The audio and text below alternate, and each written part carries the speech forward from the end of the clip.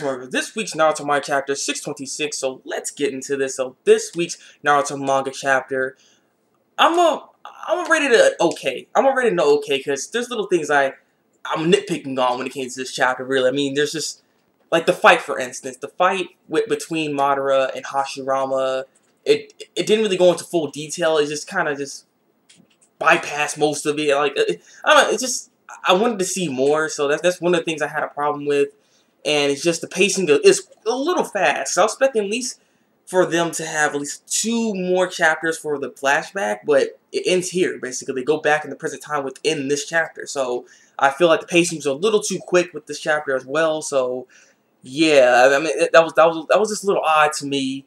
And yeah, I mean, like I said, I'm gonna have to give it an okay. It wasn't bad, but it wasn't like a really good chapter or anything like that. So an okay rating for this week's Naruto chapter. And I'm not really going to go into a summarization or anything like that. I want to touch upon a few things that was in this chapter. Like, one is the fact that the other villages praised the Leaf Village and how they ran it, so they imitated them. That's very weird. I didn't expect that. Like, why? Like, I mean, yeah, I guess he actually finally got the world to come to terms and come to peace and stuff. So I mean, that's a good thing. He finally did it. It actually worked. I'm not sure exactly how he did it, but he did it, and it's just like they're praising him, like, oh man, like how he runs this village, we gotta do that. We gotta do it the same way. It's just, that's really weird. So basically, what they're saying is that the other villages didn't, like, their way wasn't as good as the Leaf Village's way.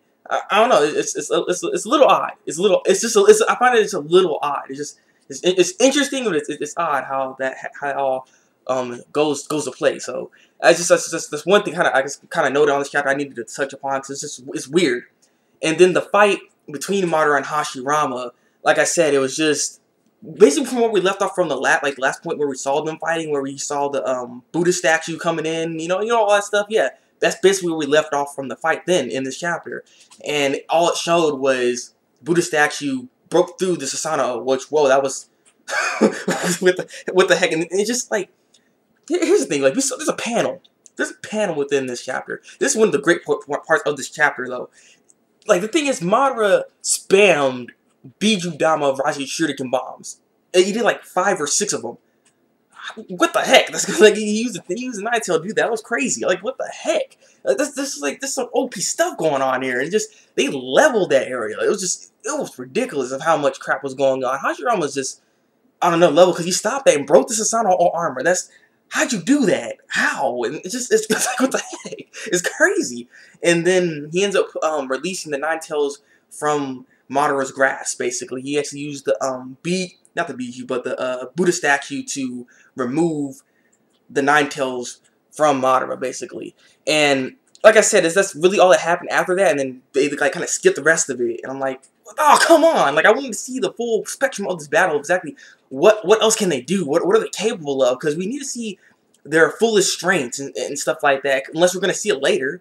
You know what I mean? But I'd like to see just how strong they were more. Like, I mean, we see how strong they are.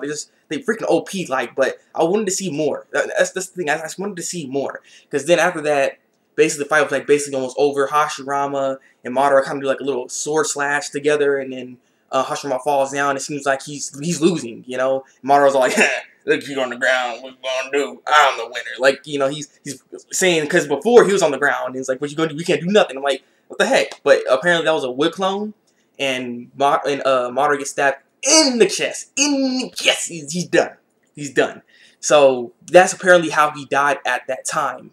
Though there's one thing I find a little odd about this, because the thing is, how did he survive that? Because the thing is, he looks dead there. So the question is, how did he survive such a lethal blow to him? And the thing is, I'm thinking, this is my theory of how he survived this. Because there's this panel within this chapter is that we see his eye. And the thing is, he could have used his internal Mangekyo Sharingan to reverse time, because you know he can go back and forth in time, right? So he could have released the 9 tails back into, well, he could have put the 9 tails back into his control, but he didn't do that. You know what I mean? So that's weird how he didn't, we saw his eyes, the panel of his eye, but nothing happens in that moment. So I'm thinking, at that moment when he did that, he placed the Genjutsu on Hashirama, and Hashirama was just facing the Genjutsu the rest of that time, I'm guessing. and that's how you basically end up beating him or killing him. But the thing is, that's not actually Madara being dead there. I'm thinking, like, the thing is, that's like the only thing I think of to how he survived this. Otherwise, how did he survive? You know what I mean? So I'm a little confused on that. But I'm thinking he placed him under a genjutsu at that point in time. At least that's my assumption, though. So yeah, and basically at the end of this chapter, we get to know the reason, or what Hashirama believes what a shinobi is, basically. A shinobi are people who endure to achieve their goals. But depending on what they choose, their goal may change, like Madara and I, basically. You know, there's different paths that you can take. So, you know, that's what a shinobi to Hashirama is. Like, that's what he thinks. So, the one thing I'm also really curious on, since this chapter ended and we're back into present time, what is Sasuke going to think about all this? And his answer, you know, his question getting answered that what a shinobi is here.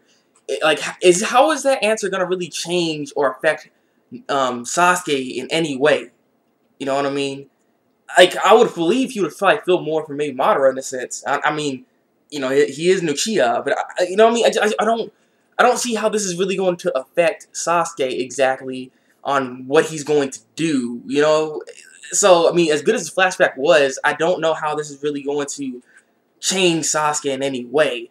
But maybe it can. So, I'm just looking forward to seeing what's going to happen next with that. So, with that being said, leave your comments below and tell me what you think of this week's Naruto manga chapter. Like this review, and subscribe to my channel if you want to see some more Naruto reviews from me. So, it's been the Thabreakmaster. And until then, people, break out.